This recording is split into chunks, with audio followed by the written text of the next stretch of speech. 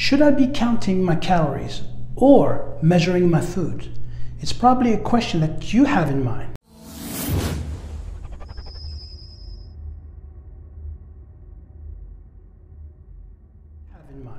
Hi, I'm Nordine Zouareg. In this short video, I will show you a powerful way to portion your food without measuring your foods or counting the calories.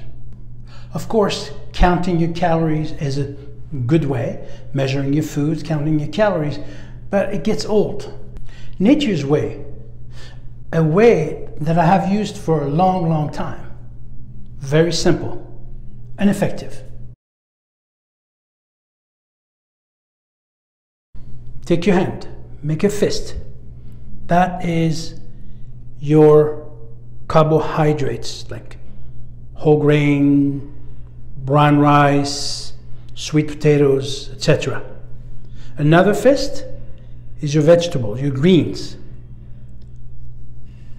The palm of your hand, the size of your palm of your hand, including the thickness, is your protein.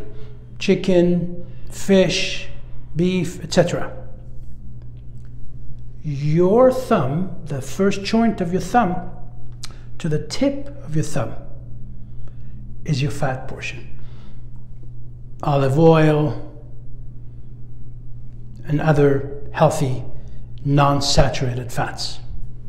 Thumb, first joint of the thumb to the tip of your thumb is your fat.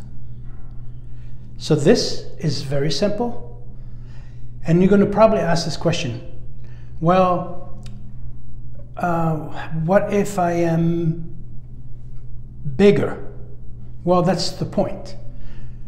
The bigger you are, the bigger your hand is, and the more portion you need, right? The bigger you are, the bigger your hand is, I would hope so, and the more your body needs nutrients, right? That's why nature is so precise.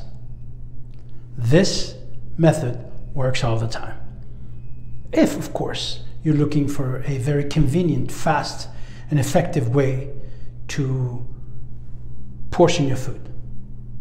I hope this video is very helpful. Please like and subscribe.